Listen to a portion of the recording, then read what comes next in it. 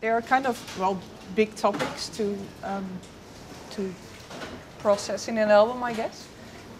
Did you talk with the other band members about what their views are on this, or about the material of the books, or those kind of things? I absolutely did, because I knew the album is about big themes and even delicate issues here and there. So yes, I went through every single band member and explained what was about to come. And everybody agreed, and everybody said that this is exactly what we should do now. But did they also agree with, well, maybe views you express, or Maybe with what? the views you have expressed, or? Yes. I mean, everybody read the lyrics, everybody heard the songs. We had long conversations in the summer camp about these issues.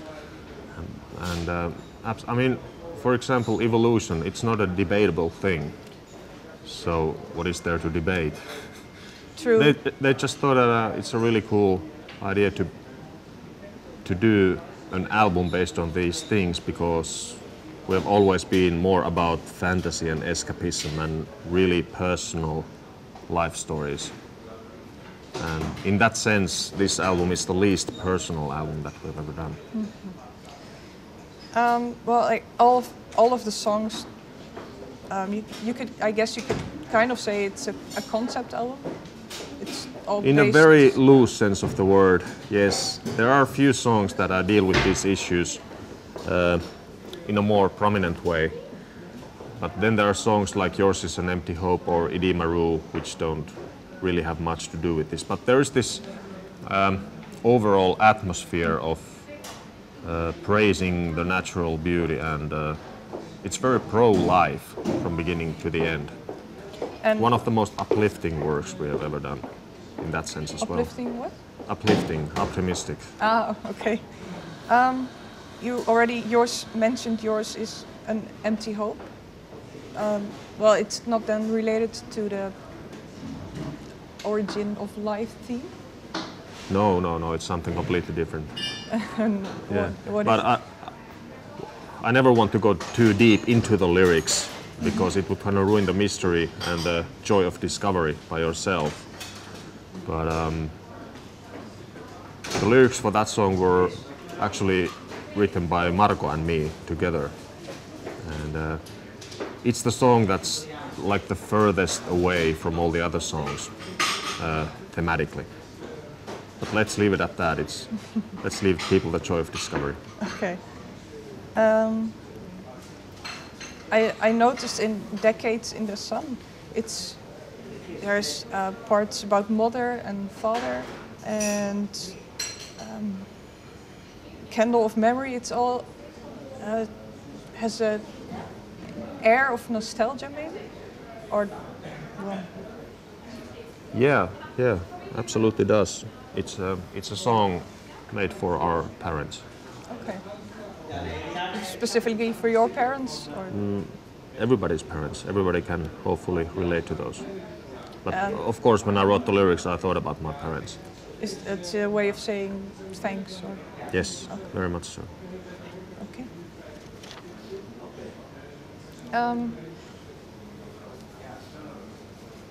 Let's see. Well, Richard Dawkins, you've actually had him on the last track. He does some speaking parts, right? Yep. How did you? Well, I guess of course he was an inspiration, so that's why you asked him. But what was his initial response?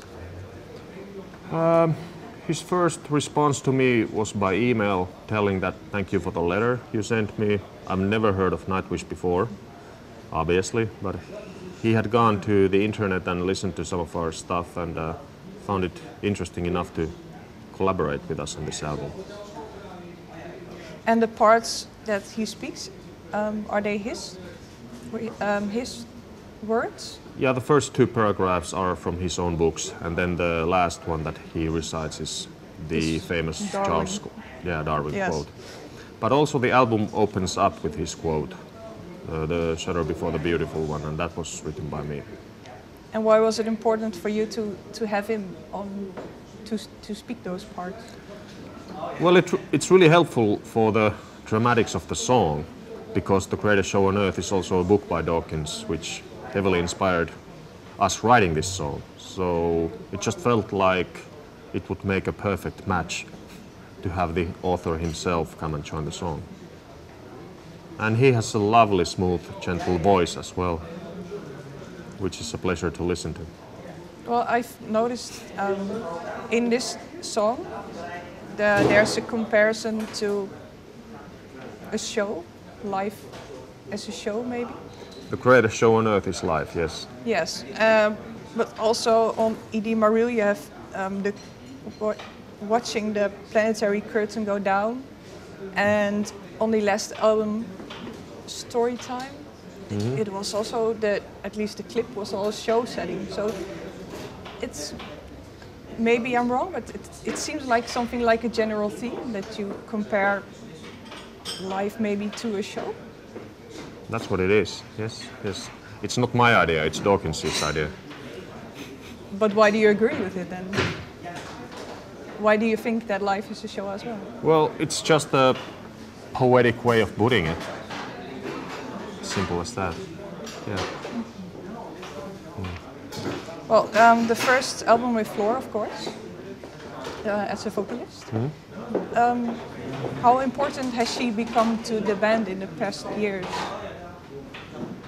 Well, superbly important, of course. She's the lead aside, singer. Yes, aside from that, what kind of energy does she bring into the group? She brings a lot of motivation and devotion. Before we even entered the rehearsal studio to rehearse those songs, she already knew all the lyrics and songs by heart, according to the rehearsal tape that I had sent her a couple of months before.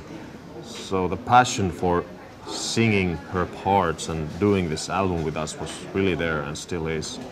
Okay. Let's see. Of course, well, since you are the songwriter, you've also wrote her vocal parts. Did it in some way teach you to write with a new vocalist? To write lines for a new and different vocalists? The songwriting process didn't change at all. Of course, I had a Floor's voice in my mind when I was doing those songs, in the same way that I always have Jukka's drumming and Emppu's guitar playing and Marco's bass playing and singing in my mind when I do the songs. Troy's pipes, all that. But Floor, as a singer, she's as versatile as it gets, really. So I didn't have to restrict myself in the songwriting, if that's what you mean. That was what I meant. Okay, yeah, not at all. Your drummer Jukka pulled out during the recordings and of the tour because of insomnia.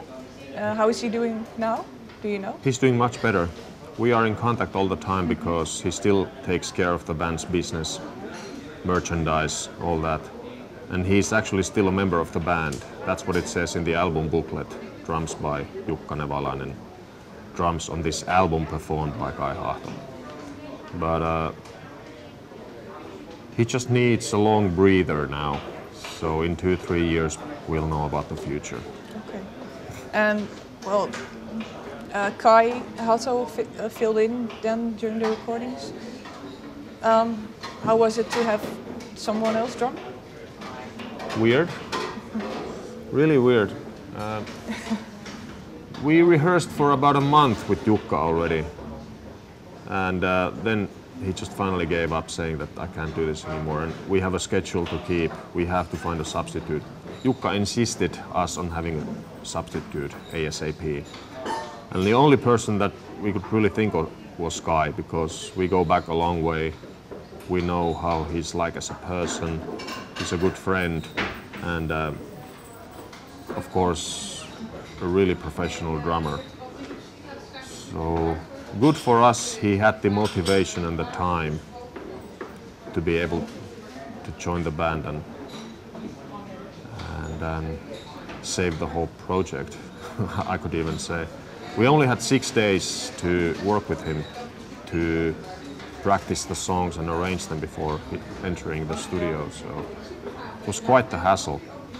And he's also doing the tours the next. Yeah, he's gonna do the whole tour. Okay. You've both worked on this album and your solo album at the same time, right? At the same time period. Yeah, yeah. But after that, how do you recharge your battery, I guess? What do you do to relax after such intense songwriting for a long period?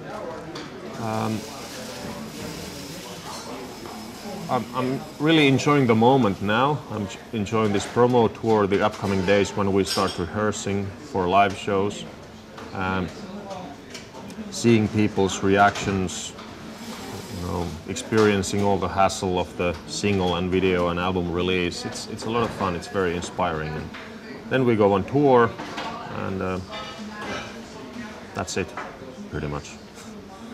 Okay, thanks for your time. All right, thank you.